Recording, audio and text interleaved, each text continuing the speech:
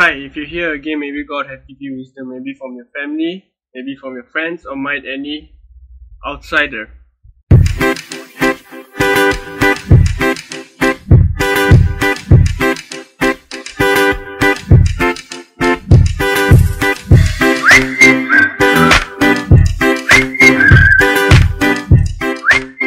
In this episode 7, we're gonna talk about what is capacitor basically. So capacitor is same as like inductor, but for this time capacitor is store voltage, not like as inductor it stores current. There are different types of capacitor, right? It comes with various sizes, races, color and much more. Same here as it comes to through hole component and surface mount component as well. Alright, then let's start with the electrolytic capacitor. It does look like nice candy with cylindrical shape, and it does taste sour. Okay, let's get to see inside the electrolytic capacitor. As we can see here, they got negative charge connection and positive charge connection. Alright, we got negative and positive charge connection, as inside was the dielectric metal plate surrounded by aluminium and plastic insulation.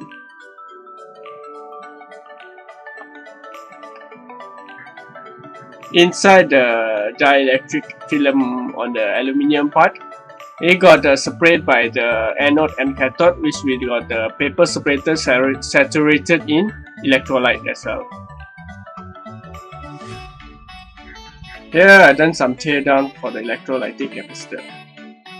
As you can see, inside here got like a kind of like snail shell rounded, which design is rounded like, and it got the negative plate, aluminum oxide layer on the positive plate as well, and container with the electrolyte. Then as you can see, each have different layer. As the first one, paper towel, positive plate, aluminum oxide, paper towel, negative plate, and electrolyte as well.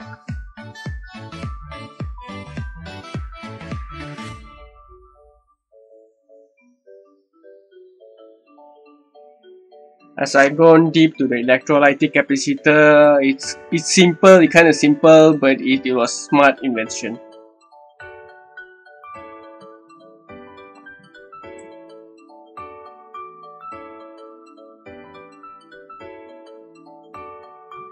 The next famous capacitor is ceramic disc capacitor, or known as tantalum capacitor. It got a protective coating for the ceramic disc, which is dielectric.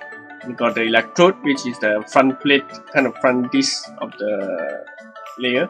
Then we got a hole-off king, which is for the connecting wire.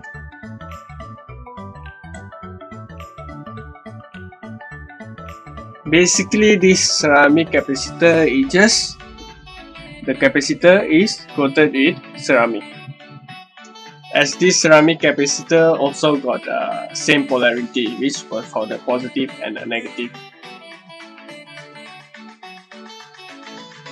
As we can see, the ceramic capacitor got the labels, which the brown part is for the temperature. Then you got the first significant figure, second significant figure. We got a multiplier. Then we got the line, which is the voltage, and J is which indicate the tolerance. Alright guys, let's do it. Let's check it out. Our electrolytic capacitor and ceramic capacitor here. Alright, so simply just switch on to capacitance mode here, which is indicate like one shorter and one higher, which indicate this symbol, which is the capacitance symbol.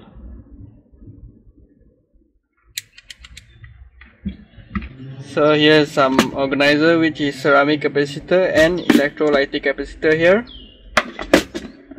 Already rated each one of them, each in their own compartment here. Which is the ceramic capacitor is in their own compartment, and you got a electrolytic as well, already rated, which is own compartment in each in the organizer. So first let's check the electrolytic capacitor. Let's say check is 47 microfarad, right? Simply just go to our multimeter here.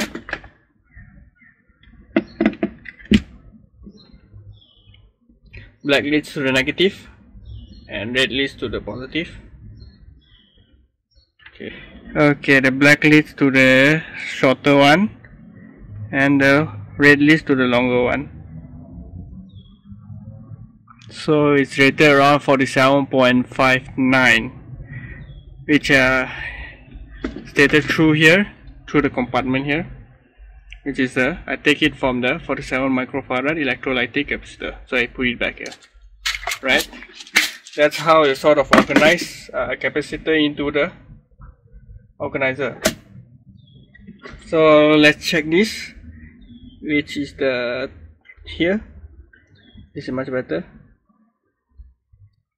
So let's check 1 microfarad ceramic capacitor or tantalum capacitor here. So as you know, ceramic capacitor, you got the same polarity. So it's either way we can measure the leads to either of the legs of the capacitor, ceramic capacitor. So it's stated around 0.8 microfarad, which is near with the 1 microfarad that I keep in my compartment, right?